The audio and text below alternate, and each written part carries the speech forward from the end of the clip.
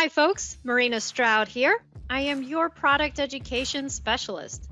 Thanks for joining us today and for letting us be a part of your educational journey. Today we're going to do something different.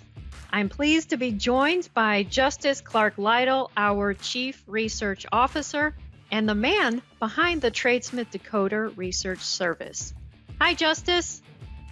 Hello. Hello. Glad you could make it. Me too. Slight technical difficulties are all good. Yes, perfect. The unique format today feels appropriate because TradeSmith Decoder is like no other service. Decoder has produced astonishing results for our subscribers. In addition to an impressive run of triple-digit percentage gains in stocks, options, and cryptocurrency plays over the last year. The number one stock recommendation in the TradeSmith Decoder portfolio recently produced a documented gain of 2,564% in less than 12 months. Our discussion today is going to be divided into 4 sections, with an opportunity to ask questions at the end. The sections are: what makes TradeSmith Decoder unique? Some examples of how Decoder works. And Justice is going to provide us a big picture view of the markets and where things may be headed. At the end, we'll have time to answer your questions. Of course, before we get started, we need to review our usual disclaimer. The information we are presenting today and in upcoming tutorials is intended for educational purposes only. We're not financial advisors and cannot provide any individualized advice or recommendations. We are recording today's presentation, so if you miss something, don't worry about it. You'll be able to go back and rewatch it at your convenience. You can access the TradeSmith Bootcamp webinars under your Help menu. I'll show you how to access them and how to sign up for our upcoming webinars. I should also note, we normally go over website features as part of these webinars, but today there's a twist.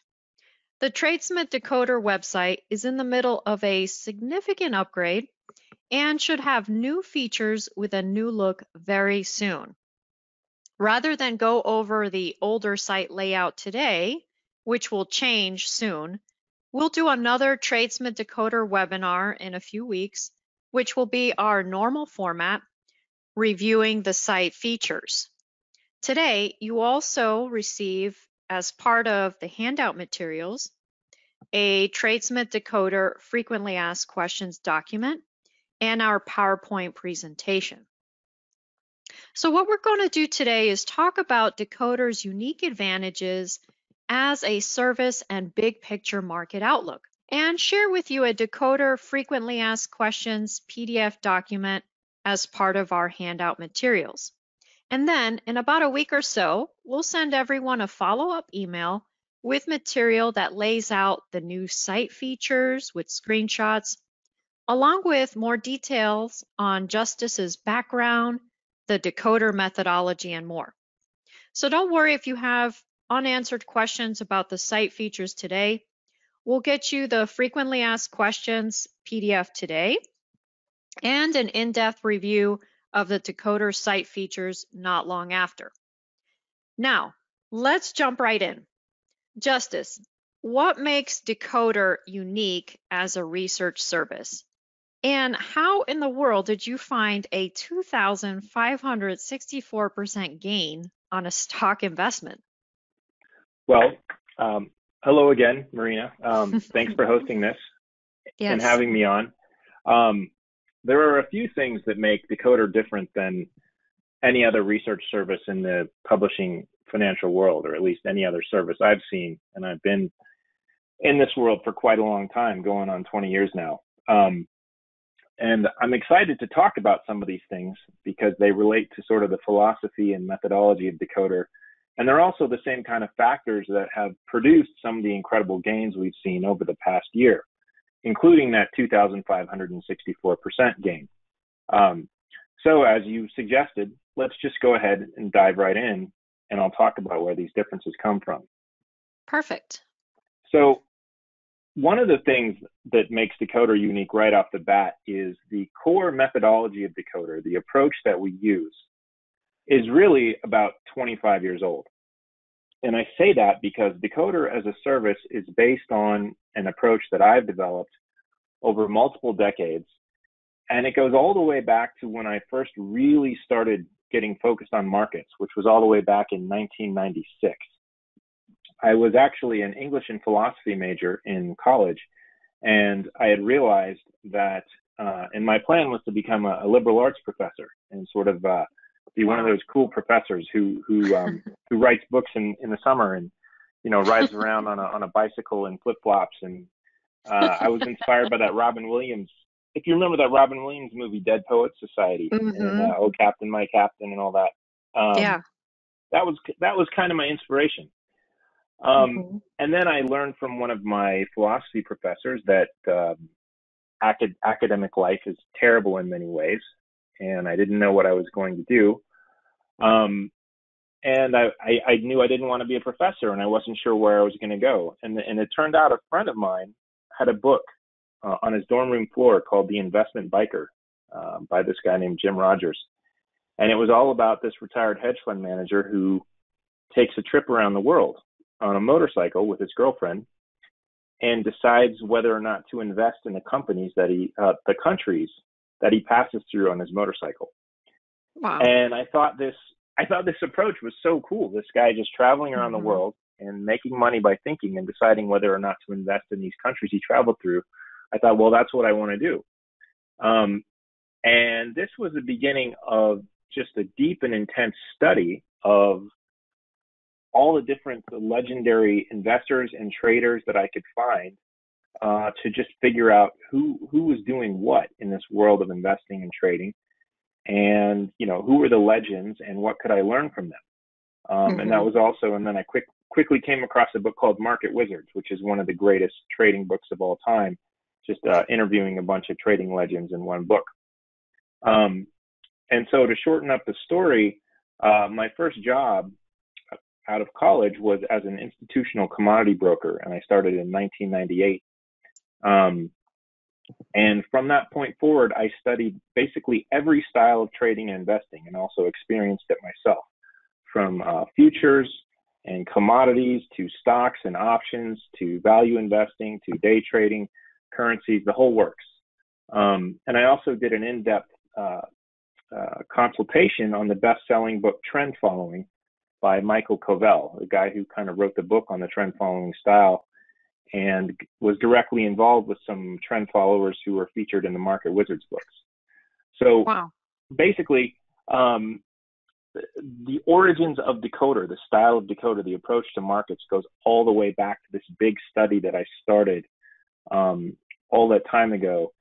And it's also just a result of focusing on the biggest and best traders who I could find, and the biggest and best performance gains of all time from everyone in this group that I looked at. That is super cool, Justice. So you have been around the block, and folks, he's still wearing his flip-flops. I'm actually barefoot right now, but don't tell anybody. But yeah, so there was really a focus here on finding the best performers and the biggest gains of all time, and so there's a lot of different styles in markets. There's a lot of different ways to make money. There's a lot of different paths up the mountain, if you will. Everything from super long-term value investors to short-term day traders and high-frequency traders who hold stuff for a few seconds at a time. And as my style evolved and the style that became the one that Decoder uses evolved, I focused on the money managers who had the absolute best crushing track records from every perspective you can imagine. And what I mean by that is there are a handful of money managers, guys named Stanley Druckenmiller and Paul Tudor Jones and George Soros and a couple others. And these guys generated 30% average annual returns or higher on average for decades at a time. So for example, the Quantum Fund was one of the original top macro hedge funds. They generated greater than 32% compounded gains, more than 30 years.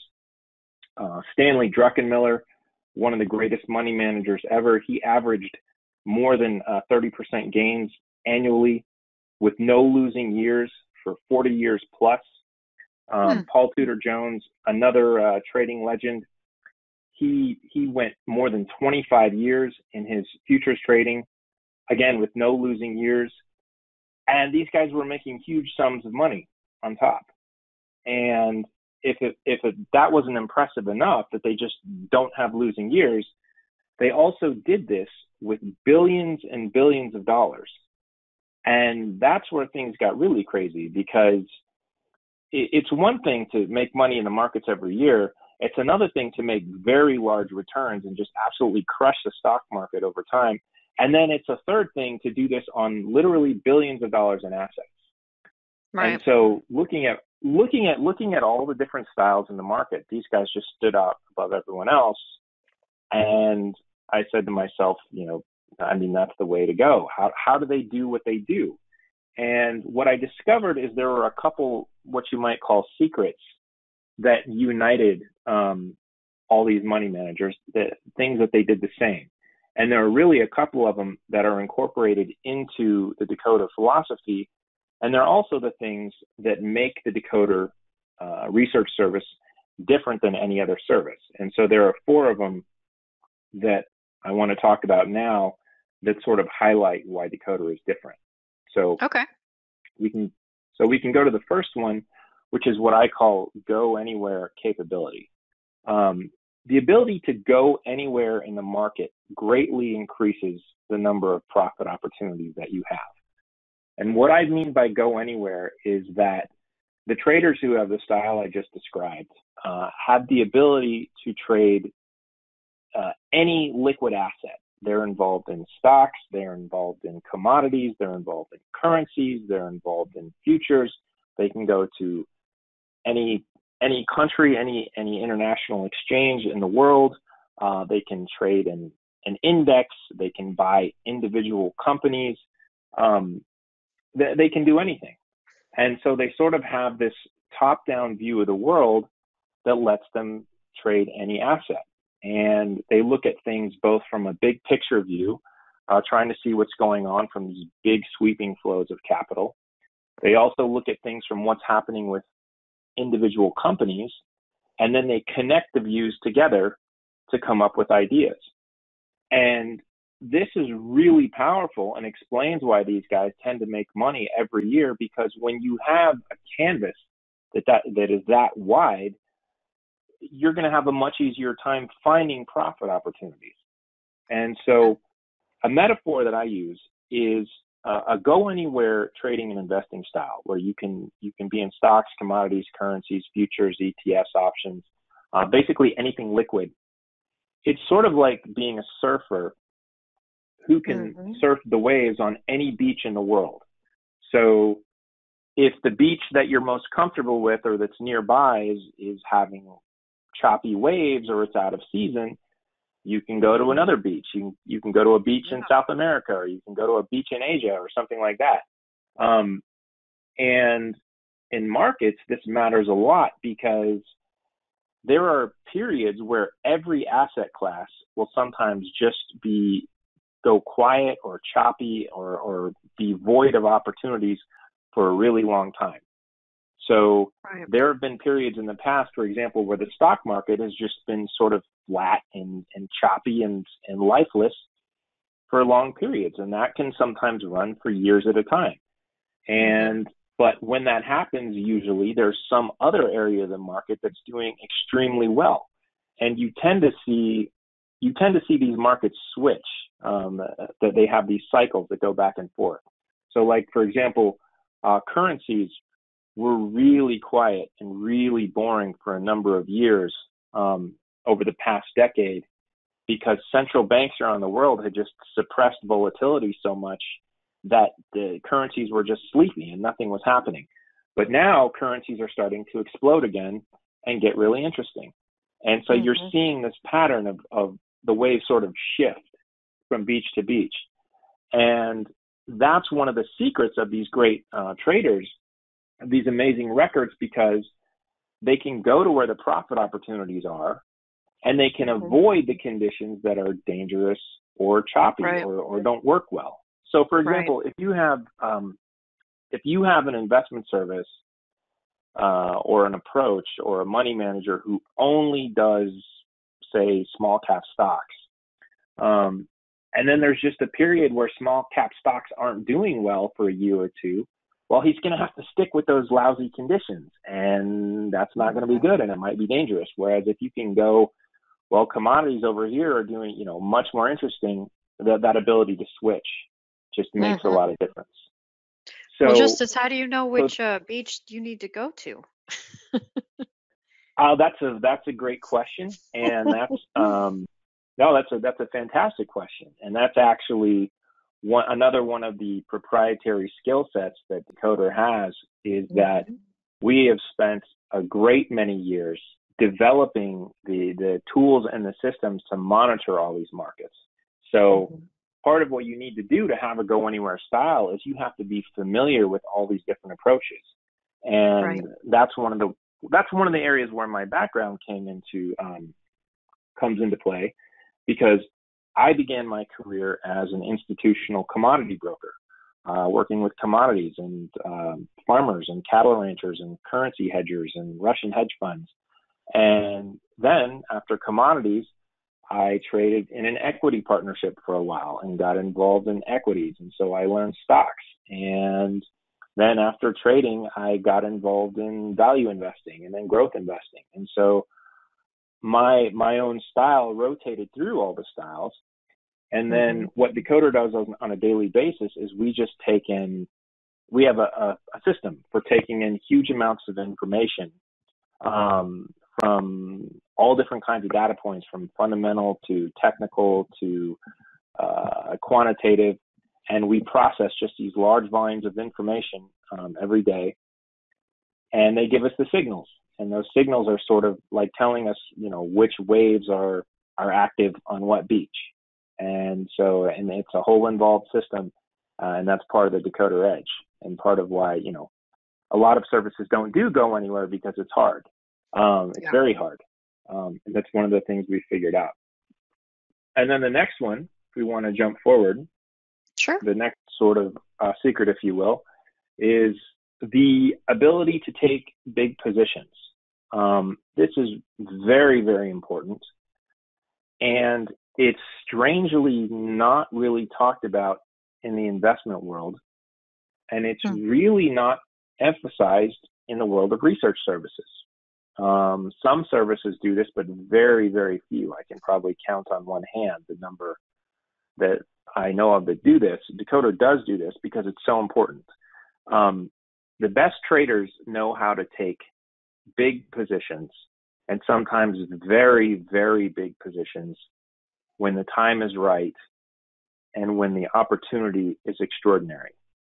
In terms of success, I have found, and again, there are many different ways to trade, and the Decoder way is far from the only way, and there are other methodologies that don't do this. But I have found that for the most successful traders and investors in the world, including long-term investors, it's absolutely true that it's not just the trade or the position, it's the size of the position that matters.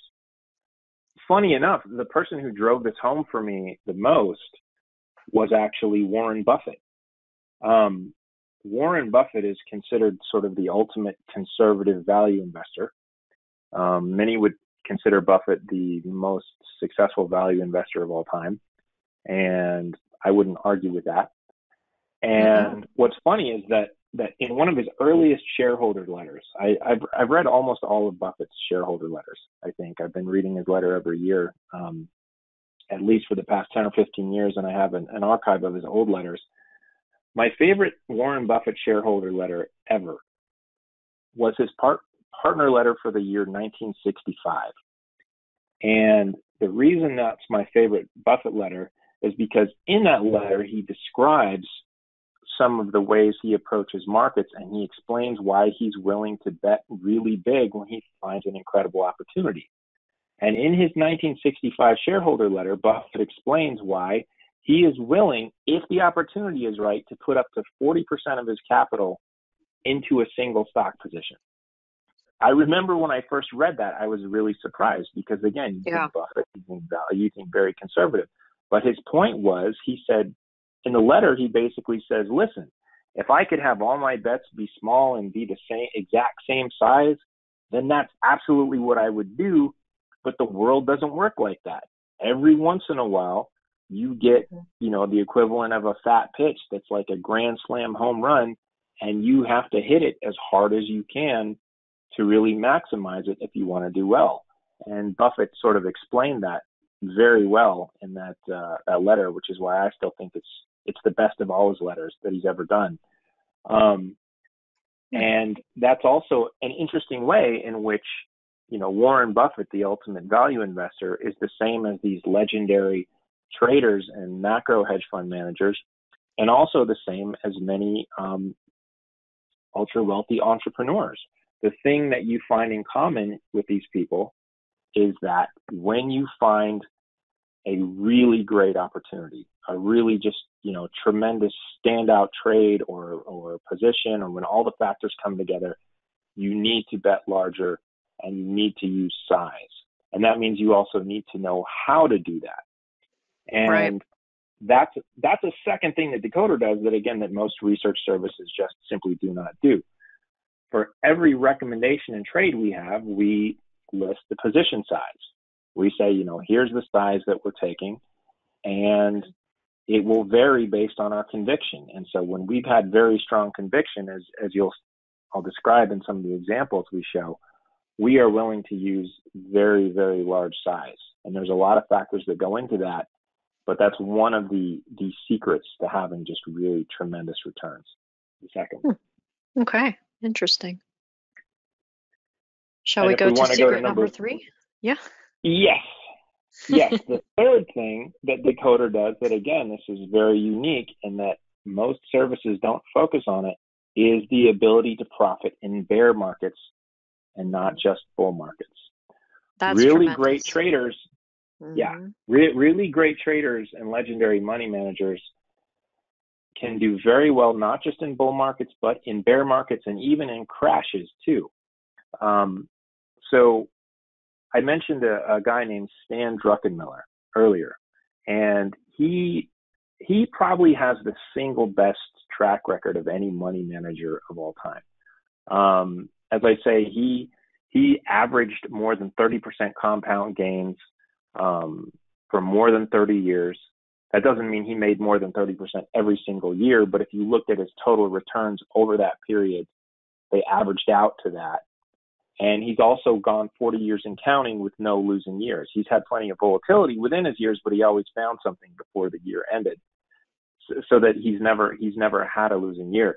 But one of Druckenmiller's secrets, which he revealed probably about 10 years ago, I guess, is he said, my dark secret is that while I make money in bull markets, I'm even better at making money in a crisis. I'm even better at making money in bearish events. And so while he did very well on the long side, he really did well every once in a while when he saw a crisis coming and he saw how to position for it. And that's where his incredible track record really came from. Because if you can profit in bear markets as well as bull markets, that will dramatically improve the shape of your long-term returns. And the reason for that is that the average experience for most investors, even for good investors who are long only, who don't go short and don't do things like that, is when a bear market comes along, they just try to survive, or they try to not lose too much. And then every once in a while, there's a really nasty event like what we saw in March 2020, or what we saw in 2008, or 1994, the crash of '87, and so on. Every once in a while, there's this crash, and it's like a needle scratching on the record, and it really messes up their returns for a little while, and then they have to try and make that money back. Whereas if you have the ability to profit in bear markets as well as bull markets, and even to generate large profits in a crisis, that really helps your long-term track record, because you don't have those big dips that come along every 5 to 7 years that you have to claw back from. And so that's another advantage that Decoder has is we're as comfortable going short as going long, and we know how to sort of see the signs when a crisis is coming and potentially profit from it, as we actually demonstrated last year in the March 2020 meltdown. So that's number 3, is knowing how to actively profit in bear markets as well as bull. So you're not scared of the bear, Justice. You're like, come on, bear, bring it on. I kind of like the bear, I have to admit, just because. Well, there's a funny story there. There's a scene in the movie Batman Returns where Bane, the bad guy, says, you merely adopted the dark. I was born in it. And when I started my career as a commodity broker in 1998, I came into the tail end of the worst commodity bear market in history. And I had to deal with this incredibly, just the worst bear market in commodities anybody had ever seen at the end of the 1990s. This is when oil was going down towards $10 a barrel. And sugar was so cheap, it was almost cheaper than the bag you could put it in, just everything. And then I switched to an equity partnership and cut my teeth trading equities right as the dot-com bubble was collapsing. And then I was there in like 2002 when WorldCom was imploding and Enron and just all this, all this chaos and crisis. So bull markets are great, and we've done super well in the bull markets that we've seen over the past year. But I have to admit, I do like the bear side, maybe because I grew up in it. Yeah. Gotcha. And so if we go to number 4, okay. The fourth secret, and this is again a thing that most research services do not know how to do, and again, it's just something that I haven't seen, maybe because it's hard logistically to do, is the ability to change the size of a position in terms of sometimes adding more to a winning position and sometimes taking profits and making the position smaller. And I call this big trend management, because this is what you have to do if you're going to ride a big trend successfully. So let's say that you're involved in some trade, like maybe it's Bitcoin or it's copper or it's a stock that's just on a multi-year growth path where there's a huge pot of gold a long way off, and just a lot of profits to be had. This big trend that you're on is going to have its ups and downs. There are going to be times when the trend is really strong. There are going to be times when it's pulling back and looking weak, and so forth. And so the way to handle that is you have what I call a core position. And then there are certain times where it's like, okay, it really makes sense to add to the position now. So we're going to add more. And then you build your profits by doing that. And then there are other points where you say the opposite. You say, okay, now it's time to cut back and make our position smaller, but we're still going to maintain a core position at a smaller size so that we stay with the trend. We're not going to get out completely because this trend is still up. And this is a really key part of again, generating long-term success. And this is something that, all those great traders that I mentioned that I've studied do well. And it's something that's built into the Decoder methodology in that we actively manage our positions. And so what that means is that if we have a position we really like, and again, we'll show some examples of this, there will be times where we'll say, okay, it's time to add more. It's time to make this position bigger. And then we pile on profits by doing that. And then at other times we say, okay, this is getting overdone or the position's starting to get weak. We'll cut back. We'll take partial profits, but we won't sell the whole thing. And that ability to manage a position around a big trend it not only smooths things out and adds more profit, it makes it more possible to just ride a trend for a really, really long time, or to stay with something for, a year, 2 years, and just really make it to the point of big gains. Right. So those are kind of the 4 secrets. And if we want to jump ahead, so just to recap those, the first one, and again, these are taken from just really kind of a lifetime or half a career's worth of study of the biggest and best traders and money managers in the world across all these styles. And the 4 things that stood out that are built into Decoder are, first, the go anywhere capability. Again, we can trade anything: stocks, ETFs, commodities, currencies, futures, options, cryptocurrencies. If it's liquid, we can be involved in it. We take big positions when the time is right, and we specify our position size on all our trades, and we explain our conviction level. We have detailed information for every trade we do. We focus on an ability to profit in bear markets, not just bull markets. And that hasn't been important for almost the past year, ever since the meltdown, but it'll become really important again, maybe soon. And then the 4th thing is the big trend management, being able to add size to positions or take partial profits on positions.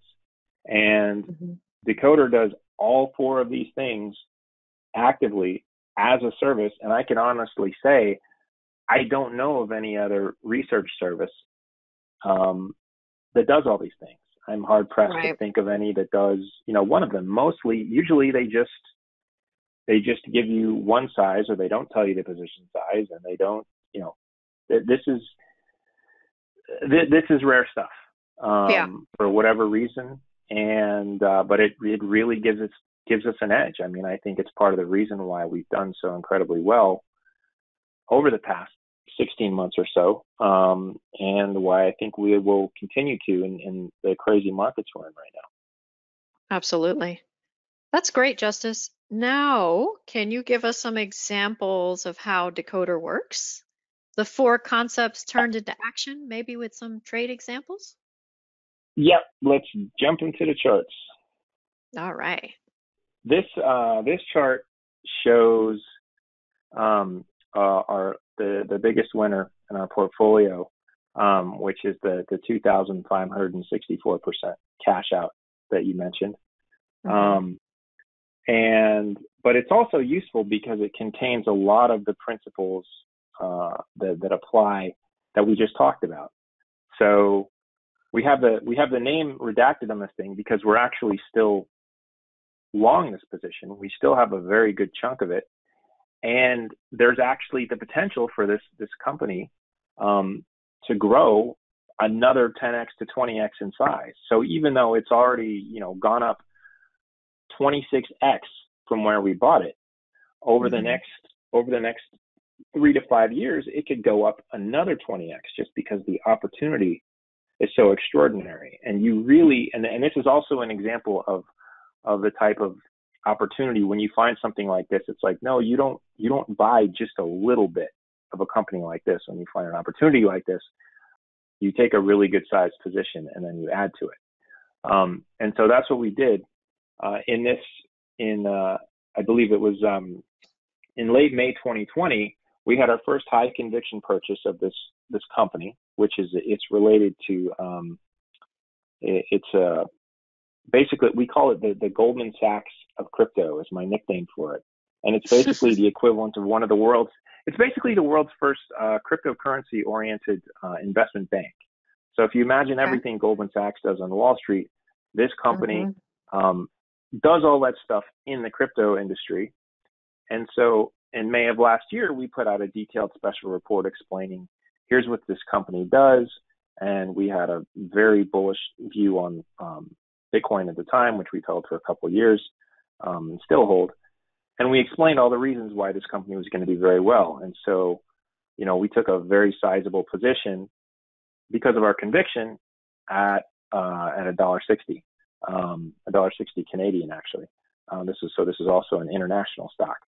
And then we just let it run for a while, and it produced really nice gains. You can't really see them, the early gains on this chart, because they're compressed because of how huge the gains got later. It just sort of squished the first part of the chart. But right. a couple months later, towards the end of October, we were up. I think it was like a double or a triple by then. Again, you can't see it on the chart because the gains got so crazy later. But towards the end of September, we said the news is bullish, the price action is bullish. We're gonna double the size of our position, or our original position. And so we added another just really big chunk in late September, and we let it ride some more. In November, we had enough gains, and things were looking. We wanted to lighten up a little bit, so we took partial profits on the added position leg, not the original core, but the added position leg that we added on. So we took some money off the table, we cashed in, and then it really started to move. And then fast forward to late January 2021, and we issued an urgent crypto buy alert to all Decoder subscribers. And this was that buy alert was not only for this stock, it was also for a couple other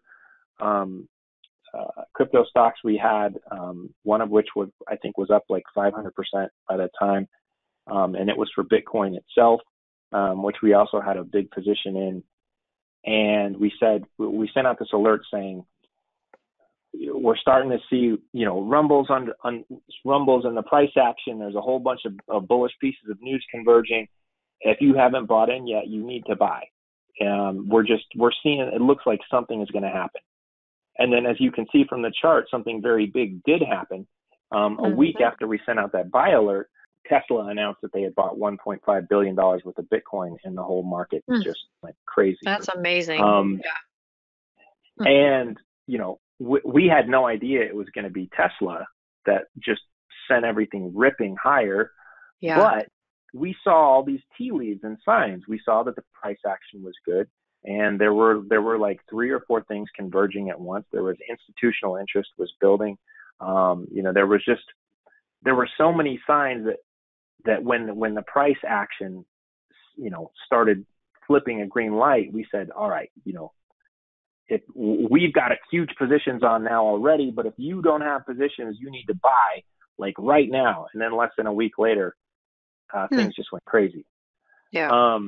And then we moved into this year, and of course, crypto just went into a pure white hot frenzy.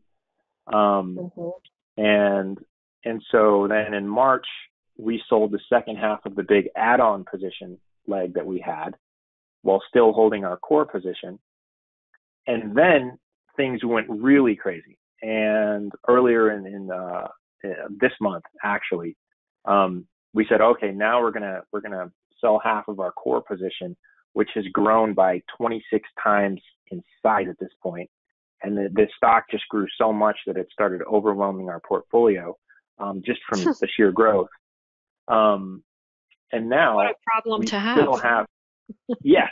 That's like, what do I do when I made so much money in one stock, and then also like this one stock in Bitcoin, like dominate all the rest of our portfolio? It's like Shaquille O'Neal looking down at Danny DeVito or something. So we took half profits, and we're still managing it, and we still have enough size that, if this thing starts to rise again, because as I say, it could be another 10, 20x over the next couple of years because of just the incredible opportunity that it has. And so this sort of progression shows you this is what happens when you have conviction to take big size to start. And then there are certain points where you add, and there are certain points where you cash out and take profits because things have gotten crazy. And our ability to sort of dial up and dial back is why we've been able to hold this position, as long as we have and benefit from it. Because if you had a methodology where you could only buy once and sell once, you would have either, bitten your fingernails down to the bone, or you just would have gotten out, before it made that crazy run. So, exactly. So this is sort of a good example all the principles encapsulated. Right. So let me ask you, Justice. TradeSmith Decoder gave instructions for each of these points, telling subscribers what to do every step of the way? Yes, that is exactly how it Okay. works. So we send out commentary every trading day. Every trading day we send commentary. Once a week we send a portfolio update that has detailed market commentary. And when a trade goes out, we have specific instructions. So we'll say, here's the trade, here's the price action and the chart behind the trade. Here are the specific reasons we like it. Here's why our conviction is high. Here's what we're doing. We're buying, or selling XYZ. Here's the risk point, and most importantly, here is the position size. So we basically try to give as much of a window in your thinking as possible, along with specific instructions, to make it as close as we can to sitting next to, a seasoned trader as they explain the moves that they're doing movement by movement. And, being able to communicate every day is one of the ways that we do that. That's great. How about an example of profiting in the bear market environments? Oh yeah, that's a fun one. Although this was not a fun time. This is a chart from the meltdown, the March meltdown of last year, and in the 2020 pandemic meltdown. And back then we were, we pay attention to everything, and we take in more information on any given trading day than the average investor does in a month and maybe 2 months. And over the course of an average month, we probably take in more information than the average investor does in 2 or 3 years. And this is only possible because we have this really finely tuned process. And as a result of that, we have like all these detectors for little things that are going on that can potentially become big things. And obviously the pandemic was one of those tiny little things that became a very big thing and wound up changing the world. And so we were starting to get very concerned about the pandemic back when people were still sort of brushing it off. And we started buying puts, put options, which profit when the market falls, as a hedge against the pandemic hitting markets. And we actually wound up buying puts on a couple different stocks and various names that we thought would get hit by the pandemic or were vulnerable. And this is one example. United Airlines, we bought put options on United Airlines on February 21st. And that was literally, I believe that was a Friday. And the Monday after that, like literally the weekend passed and everything started to tank. So we bought these United Airline puts right as everything was going off a cliff. A week later, we took partial profits. Once again, that ability to take, to exit partially for 146%. And then a couple weeks after that, we took profits again at 468%, and then again at 572%. And so this was just kind of an extreme example of having antenna out for, okay, this looks like a serious situation could be brewing.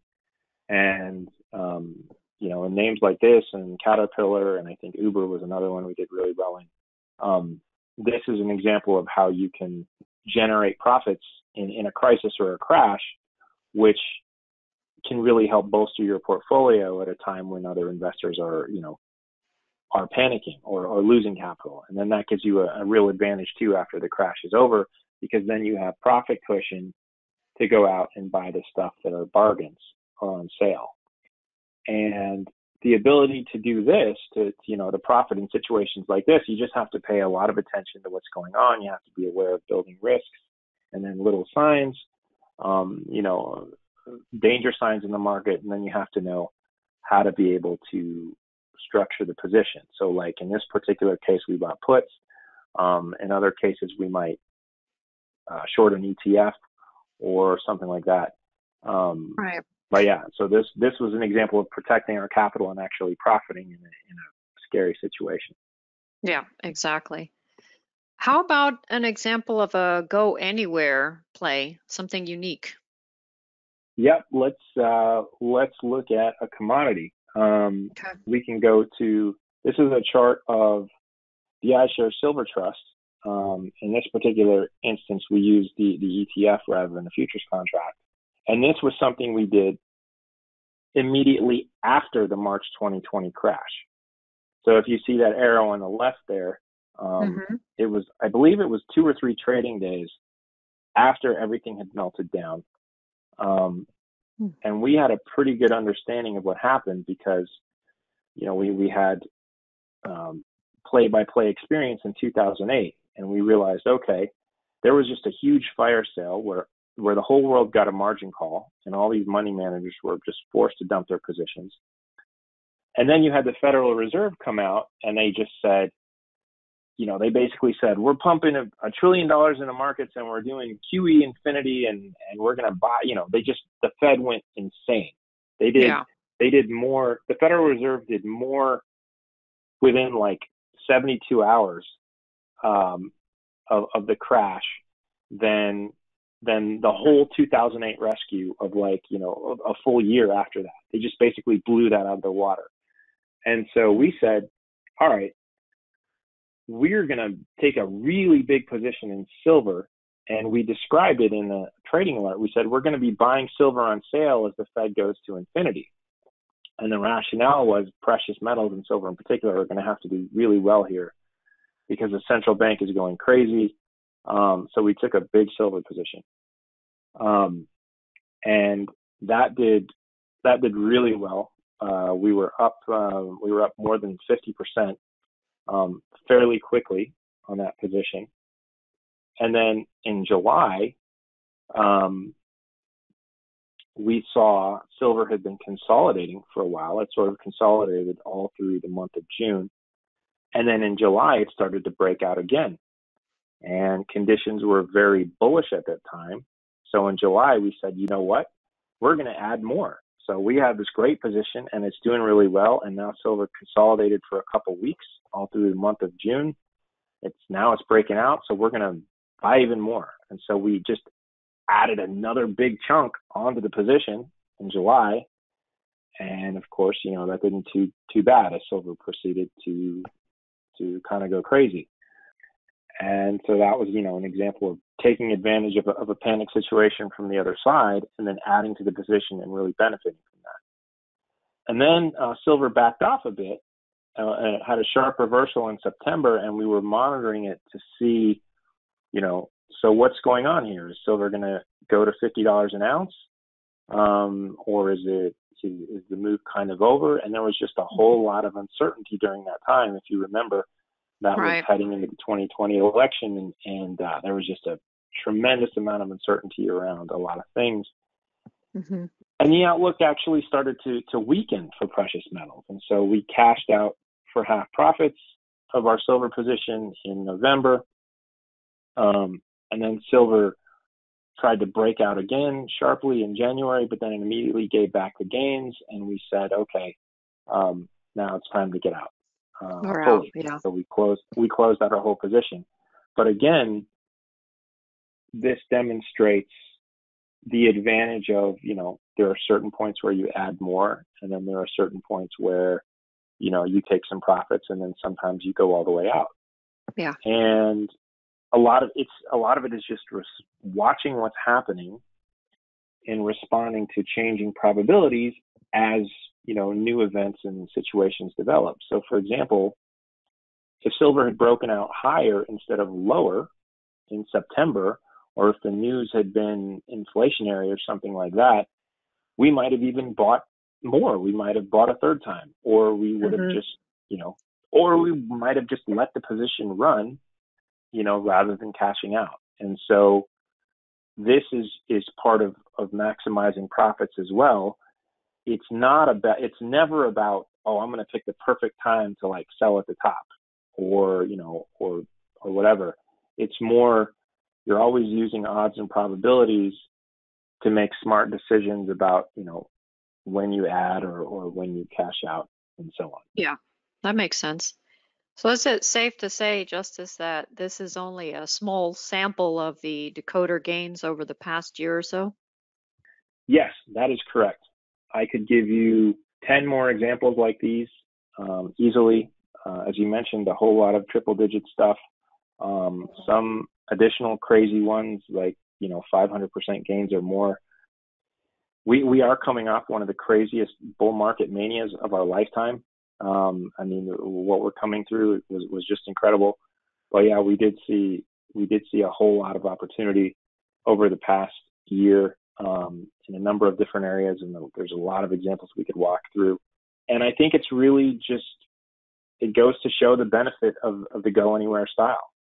And when you have a wide range of opportunities, you just find a lot of great trades. And so we were pretty active over the past year. That's amazing. Now, how about we check out the market outlook? What are you seeing in big picture terms for the year ahead and a few years out? Sure. So that's a really big topic, and it's something that we visit in small chunks every week in the model portfolio update.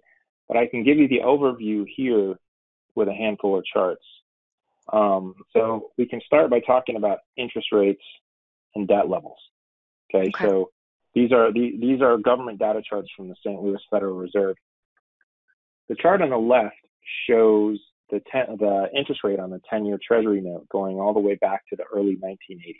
And as you can see from the chart, the interest rates peaked in around 1981, and they have been falling ever since. They've basically been falling for 40 years straight, just down and down and down. And inflation has also been falling for 40 years straight. So it hasn't been deflation, but inflation has just been getting less and less over this 4-decade cycle. Really big trend. And at the same time, debt levels have been rising ever since 1980. And so if you look at the chart on the right side, that shows the debt to GDP ratio for the United States. It's the amount of debt that we have compared to basically the income of the entire country every year. And right now, the level of debt that the United States has, the gross federal debt as a percent of gross domestic product, is the highest that it's been since World War II. We haven't been up here since the 1940s. And if you think about it, it makes sense because in World War II, we accumulated a lot of debt so that we could, send bombers and tankers and soldiers over to Europe and help win World War II. And the pandemic this time around was sort of like a world war, but against a virus instead of countries. And so our debt levels have just exploded. And these two charts are related because they picture something called the long-term debt cycle.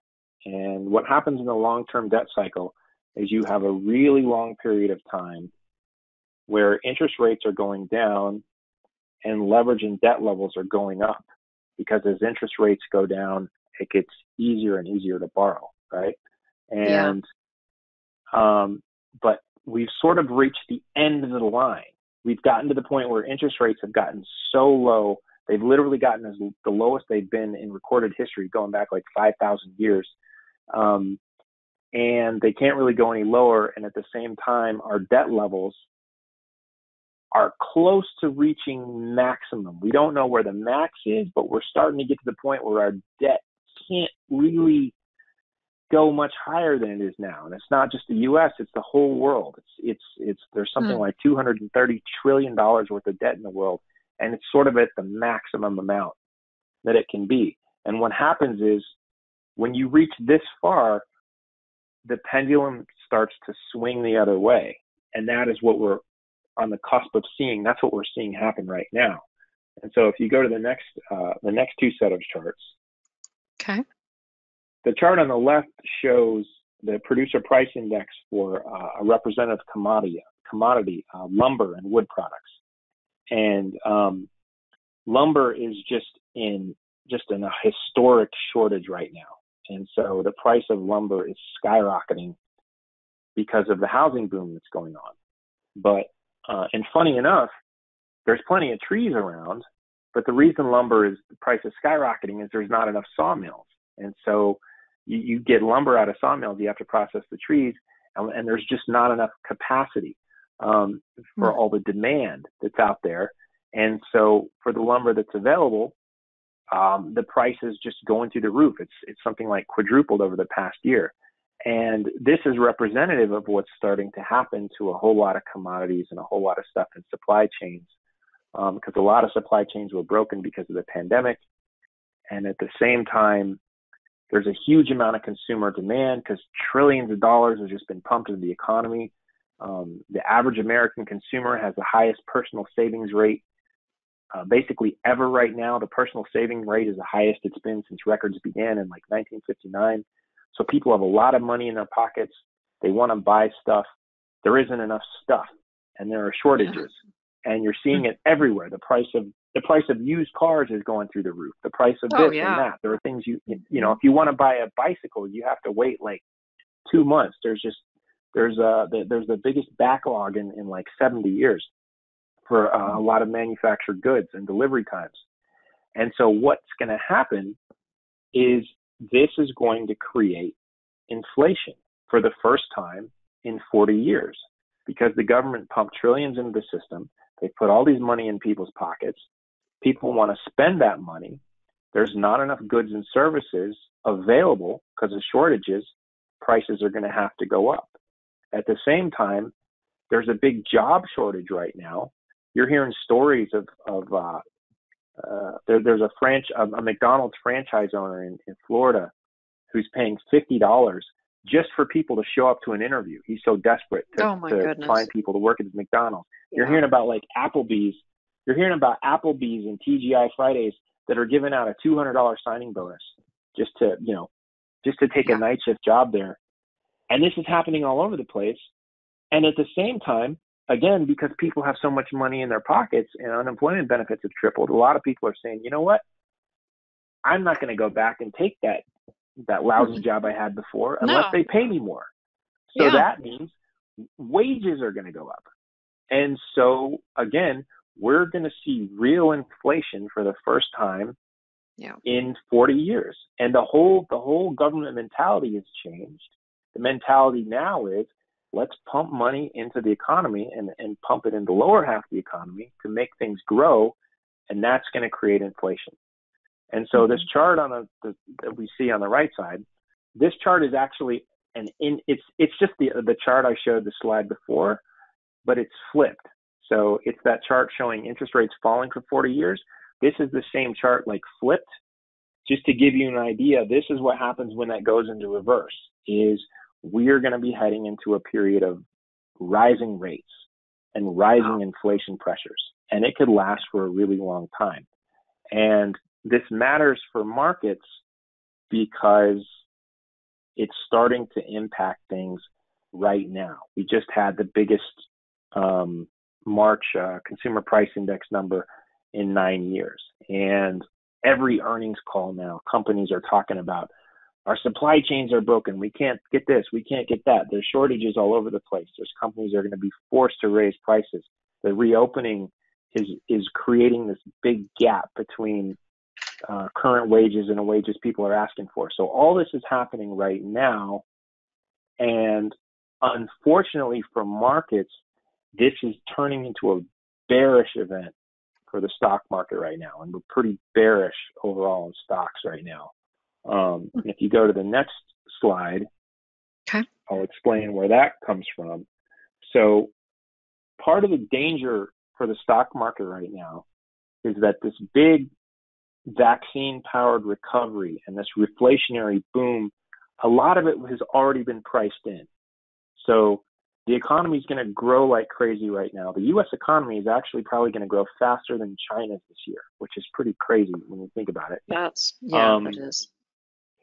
But a lot of this is already priced in. People have been so enthusiastic for so long that, the S&P was up something like 80% from the March lows. So it can only go so far. And at the same time, a lot of the really speculative areas of the market have already started to pop, and they're already going into bear markets. And this is what you see when a market sort of rolls over. So we're entering this big, giant kind of buy the rumor, sell the news type thing, where we've already sort of priced in the enthusiasm around the recovery. And now the potential pain of higher interest rates, long end interest rates, is coming as the 10-year yield rises. And the potential pain of tax hikes, tax rises are coming as the Biden administration plans to raise corporate taxes to pay for the multi-trillion infrastructure that's coming. And what happens when a market rolls over, when a market switches from bullish to bearish, is that it doesn't happen all at once. You usually see pockets of weakness in the most speculative kind of crazy areas first, and one area will fall, and then another area of the market will fall, and they'll gradually weaken, and then finally the stuff that's the most like safe, place to hide type stuff will start to decline last. And we're kind of seeing that already now. So if you look at this chart on the left, this is a chart of the Defiance SPAC ETF, which is like a bellwether exchange traded fund for special acquisition companies, or SPACs. And this big crazy SPAC bubble has already popped. This thing is already down something like 24%, and it already popped in February. So SPACs are already deep in a bear market. Another super hypey, super bubbly area of the market is electric vehicle stocks. They were sort of the center of the craziness for a while, with Tesla the leader of all those stocks. And the electric vehicle bubble has also already popped. If you look at electric vehicle names, almost all of them now are deep in the red bear markets, and some of them are just in bloodbath status. I mean, we're talking, down 30, 40, 50%. And so the S&P and the NASDAQ are still making new highs, but this is the process where it goes from one to the next to the next. And the chart we see on the right side is the Russell 2000 index, which represents small cap stocks. And this one hasn't started to roll over yet like SPACs or electric vehicles, but it's really starting to weaken. You can sort of see this head and shoulders top formation that's forming slowly here. And in the past month, large caps have outperformed small caps by more than 10%. So we just recently saw the S&P 500 go up 6% in the same time period where small caps actually went down 4%. So our basic view is that the economy is on a growth path right now because so much money has been pumped into it, and inflation pressures are coming back fast, really fast, because of supply chain gaps and because of wage gaps and just this huge demand and all this money in people's pockets they're ready to spend.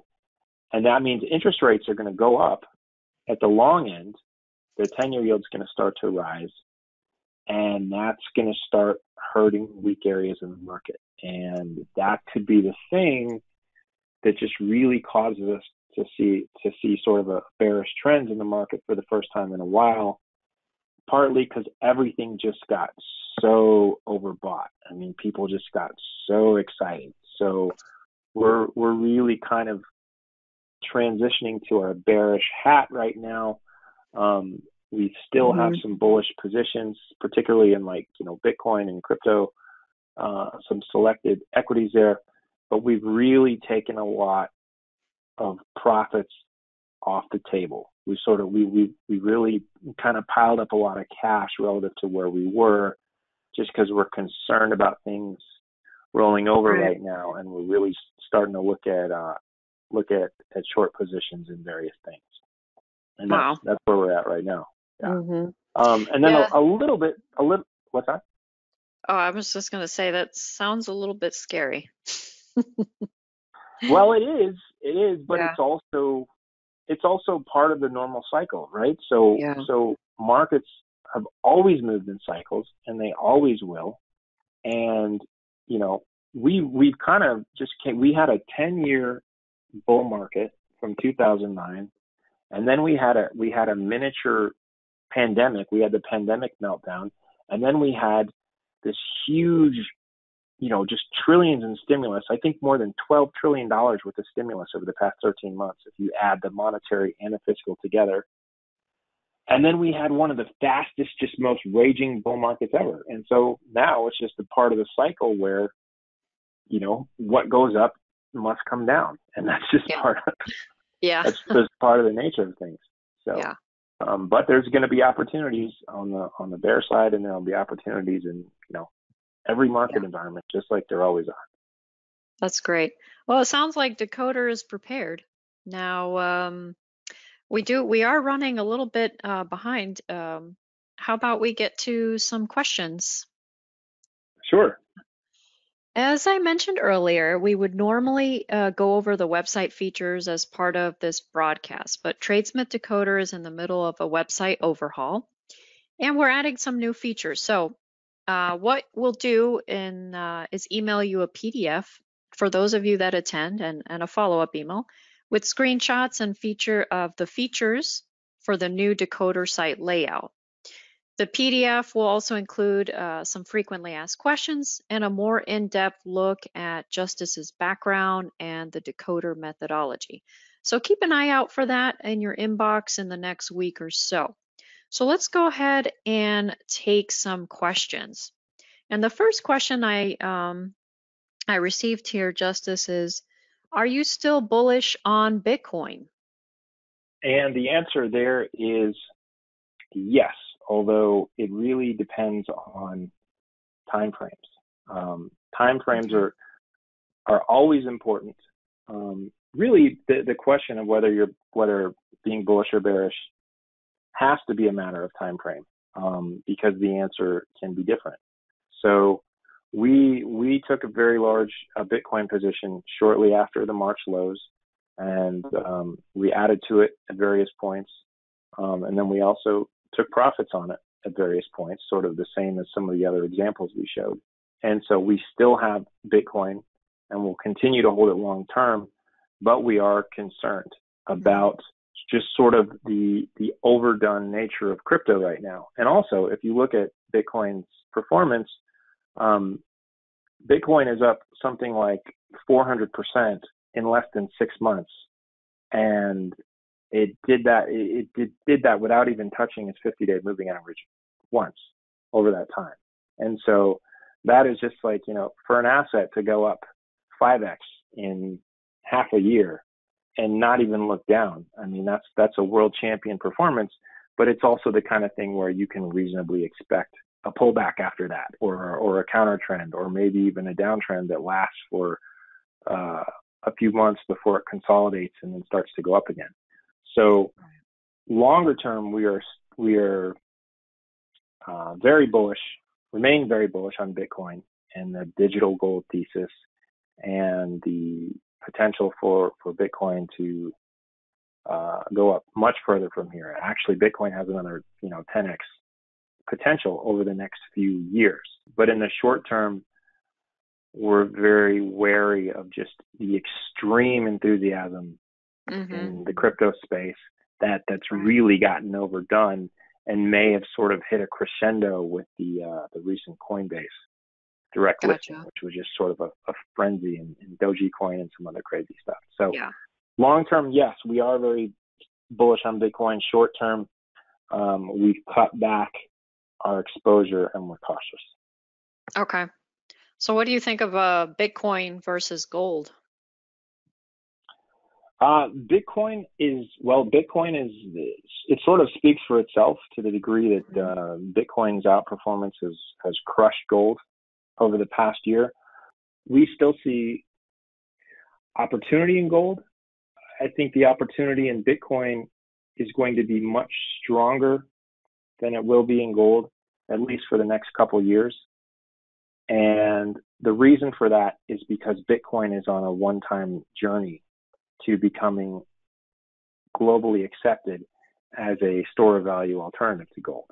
And so what that means is there's a very reasonable chance that the price of gold could double in the next 5 years But if that happens, the price of Bitcoin will probably go up 10x, because Bitcoin just has a much more exciting adoption path right now, and Bitcoin's also being integrated into all these payment rails and systems, and you have PayPal and Venmo, and actually Visa and MasterCard are getting involved now, and so it's just it's becoming much more globally adopted, and it's coming from a much smaller market cap. So gold has the potential to do well in the next few years, but if it does, I think Bitcoin will do much better, because Bitcoin's market cap is still rising relative to gold. So if gold's market cap is around 11 trillion, I believe, and Bitcoin's is closer to 1 trillion, Bitcoin, I think, will eventually get to where it's equal to the market cap of gold. And so that is going to be a really big move on that side. Okay, thank you. The next few questions I have pertain to the Decoder. So how often does Decoder trade?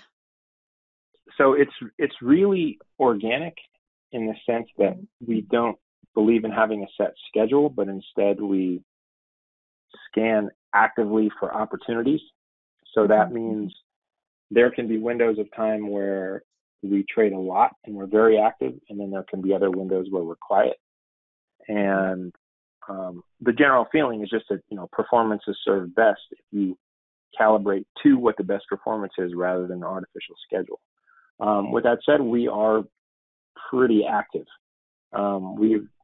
It's not uncommon for us to have an activity level where we have 15 or 20 different positions in the portfolio, and sometimes we'll buy baskets of stocks. So, for example, one area we did really well in was energy stocks, and we bought energy stocks in December, and bought sometimes we'll buy 6 or 8 stocks at a time. So we're pretty active as a service goes. We're more active than most typical research services. But again, it's not a set schedule, and it's not short-term trading or day trading. Like, we're usually looking for things that we can hold for months at a time if the trade goes well. Okay. Now, does Decoder trade international stocks as well? Yes, yes, we do. We've had a number of positions on the Toronto exchange, and I believe we've done some things here and there with the Australian exchange. We plan to get more exposure to international stocks in the future. So we've done a little bit, and we come across international names. We're mostly North American right now, but we do have the ability to trade international stocks. And we're planning to expand our coverage there, because we actually it's just more opportunity. And that's going to be a function of expanding the research team. So once we have more analysts working on the Decoder portfolio under my direction, and that's something I'm working on, we'll have the ability to do more in Australia and Europe and so forth. So we do a little bit. We do a little bit now, and we're going to do more of that in future. That's wonderful. A few more questions here. One member asked, why did you stop writing the TradeSmith Daily? That was, TradeSmith Daily was something I really enjoyed writing. It was a lot of fun, and we got a lot of great feedback. But I realized that there is just too much to do in terms of exciting expansion possibilities on the Decoder side. So, for example, expanding more coverage into international stocks is one area, and expanding more coverage into cryptocurrency is another area we really want to do with Decoder. So Decoder was originally a cryptocurrency service a few years ago, when in its original form, before it became evolved into a go anywhere type service. And then we sort of cut back on our cryptocurrency coverage a bit. So we were doing Bitcoin or doing crypto related stocks, but not really getting super deep in the crypto universe. But now there's so much going on with decentralized finance and just other interesting things there. We really want to expand there. And so it's really just about the opportunity set, looking at what we could do by adding more to cryptocurrencies and what we could do adding more to international stocks, adding more different features. it just looked like time to cut something back to have more time to expand the feature set of Decoder and expand the research team even more. And so TradeSmith Daily had to be put to the side because of that. Gotcha. I've got one more question here before we go. Is the 60-40 portfolio still a good idea? No, it is not. And I know that's a really scary statement for a lot of people because the 60-40 portfolio is so popular, but it's really kind of becoming dangerous now. And for people who don't know what the 60-40 portfolio is, it's a standard portfolio configuration that has been really popular for decades. And the basic idea is put 60% into equities and 40% into safe treasury bonds, or vice versa if you want to be more conservative.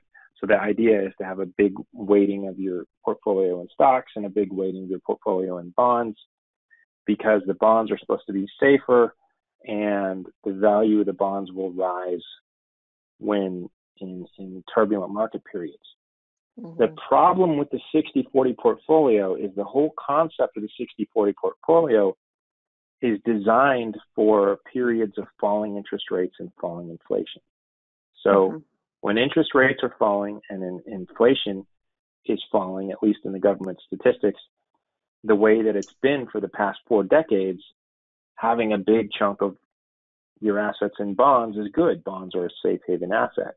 But when interest rates start to rise and inflation starts to rise, bonds are just a way to lose money.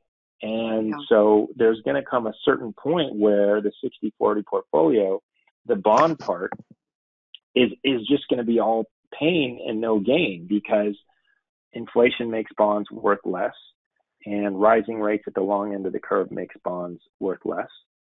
And the government has so much debt that they're going to have no choice but to try and deliberately inflate it away. And what happens then is that you lose real purchasing power on your bonds. So the 60-40 portfolio, I think, is going to go out of fashion painfully as more people realize this and inflation starts to take hold. People are going to have to be more active in managing their risk when we switch over to this other universe where interest rates are rising and inflation is rising too. Good, interesting point there. Well, I think that is about all the time that we have left, Justice. Folks, thank you so much for joining us, and thank you, Justice, for letting us pick your brain. It was fun. Absolutely. Hopefully we can do this periodically. Yeah, no, absolutely. Yeah, there's always going to be plenty to talk about, and thank you for everybody who's hung out and sending great questions. Yeah, absolutely. So remember, folks, in addition to the Decoder FAQ PDF, we'll follow up with you via email with another PDF that gives you more details on how Decoder works, the new site features, Justice's background and methodology, and more. You can also email Justice directly here at decoder@tradesmith.com.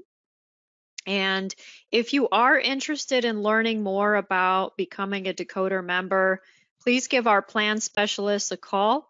Let them know that you attended today's TradeSmith Decoder bootcamp. All right, folks, before we go, let me just go ahead and show you where you can sign up for our upcoming boot camps.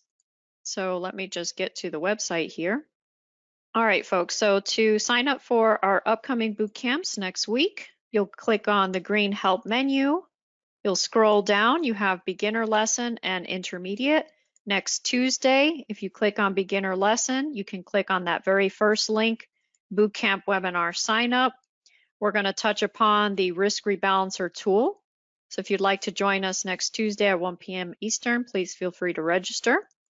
And on next Thursday, we'll scroll back down to the intermediate lessons. You can click here at the top of the list, and we're going to talk about, oops, I've got to update this. So the next Thursday bootcamp will be on Ideas by TradeSmith Assess the Market. So we'll jump into the site to review that. Alrighty, folks. Thank you so much for joining us today. Again, thanks, Justice, for talking with us today, and we look forward to hearing from you again. Awesome. Thank you so much. It's been great. Thank you, folks. You take care, and we'll see you next week. Bye. Bye-bye.